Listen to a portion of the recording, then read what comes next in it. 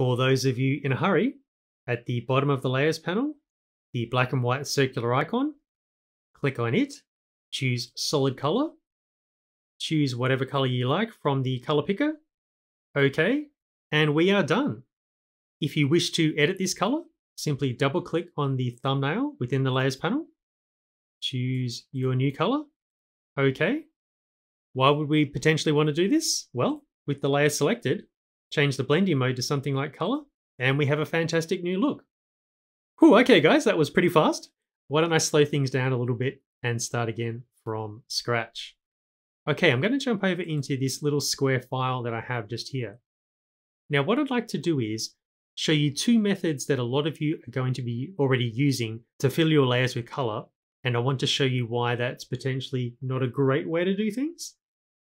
So within the Layers panel, at the bottom, let's hit this little plus icon to add ourselves a new layer.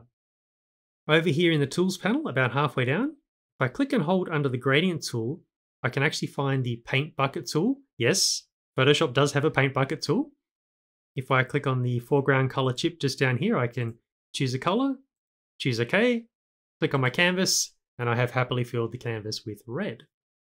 A second method, which a lot of you might be using, up under the Edit menu, if I come down to Fill, lots of great options in here actually guys. Under Contents, we can choose foreground or background colors. 50% gray, fantastic for a lot of photographic techniques. But again, I'll just choose color. Let's pick this blue color. Okay, okay. And we have again successfully filled this layer with a different color.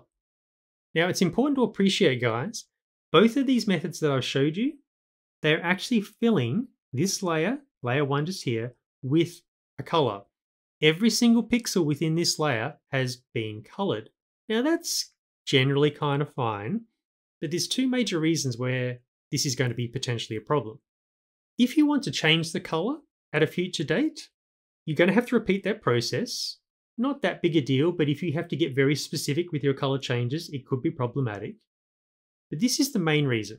I'm going to press C to bring up the crop tool. I'm going to drag out this right edge just here, and then hit the tick mark to commit that crop. And check this out. If I turn off the visibility of the background layer, here is our big problem.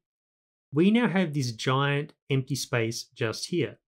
So again, we would now have to repeat that fill process to get an entire layer filled with a specific color.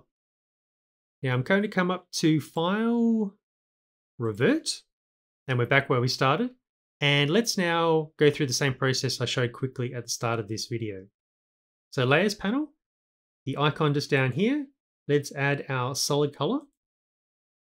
Let's just run with this, choosing OK. So a quick reminder, make sure I just press my V key to get rid of the crop bounding box just there. To change the color, here inside of the Layers panel, simply double click the thumbnail. We can dial in any color we like. I should point out guys, when we add one of these layers, you will by default generally get yourself a mask just here. As long as the mask is a solid white, you won't have any problems. You can happily keep it there, or you can actually just drag it down to the trash can and delete it. And again, no problems. Either way will work just fine. So we've already seen how easily we can change the color, but let's now re-explore that crop option now that we have this cool new way of adding color to a layer. So pressing C to bring up the crop tool, let's drag out that right edge. Now it looks like we have a problem. Now I'll hit the tick mark, choosing OK, and fantastic, check it out.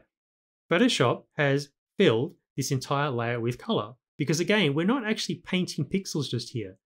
The sole purpose of this guy just over here is to fill the entire layer with that color. So actually, let me hammer this point home. I'm just going to jump back to our first example just here. I'm just going to grab that layer and throw it away. So let's quickly repeat that process, just pressing V again to get rid of my crop handles. New solid color. Let's choose whatever we like. Here we go. So we've already seen guys, double click the thumbnail. We can easily change the color, but let's now test that crop option. So I'm just going to zoom out a little bit just here. Pressing C, let's resize this document. And I'll commit that like so. Fantastic. Our document, or rather the adjustment layer just here, is automatically resizing to fill the entire layer with that color. If I turn the visibility of this layer off, clearly we've got ourselves a problem with the background layer. but that's something we can address in another video. So even though we've got this problem where all this background has been replaced with white, our solid color adjustment layer is doing a fantastic job and filling the layer with that color regardless of the document size. So that's it there, guys. I hope that helps you with your filling of layers with color. Catch you later.